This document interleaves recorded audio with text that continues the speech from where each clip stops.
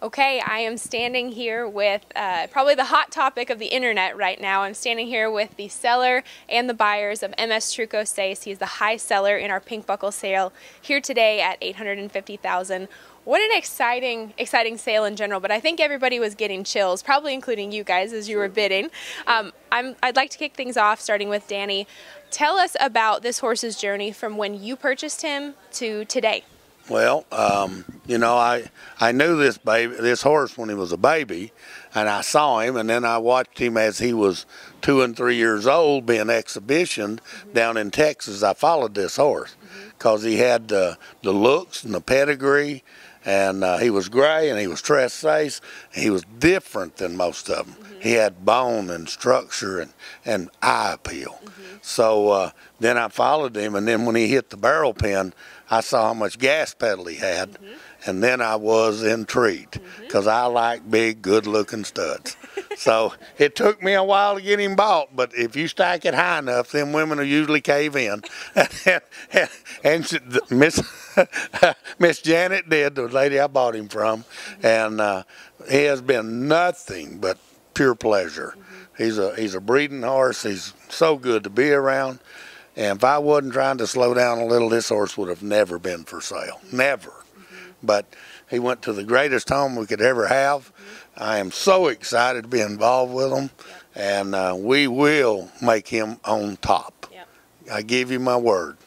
Well, that is so exciting. I'm going to transition over and talk to the two gentlemen who are now in charge of his future. We've got Billy Franks and Chad Buse, two gentlemen that I respect greatly as horsemen, all three gentlemen that I respect greatly as horsemen. So, Billy, I'll start with you.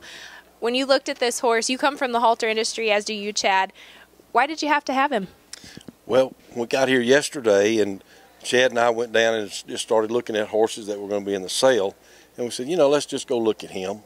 And we did, and we pulled him out, and his conformation is just superb to me. And I just think he's a great horse. And I said, okay.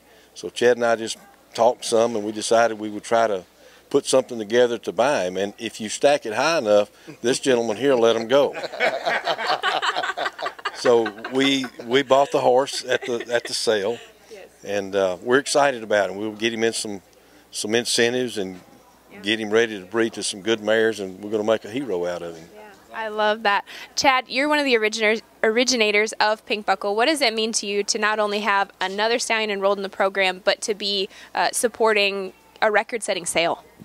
Yeah, actually, I guess that's a good question, because for us, the Pink Buckle is everything for us. You know, we've worked really hard on it. We take a lot of pride in the program, but we did it for the stallions. This is a stallion incentive program. We do it to build the stallions for the future breeding, and so us being able to have the studs, especially the studs that we like that much with that conformation, means everything to us. We enjoy the breeding business, and I really, really like this horse. Well, we couldn't be more excited for you, Danny, as you're making a transition in life. We know we'll still see you with a few horses in the barrel pen. Show up. I'll probably come up with a sleeper or two. My jockey will not let me just plumb quit. She depends on me.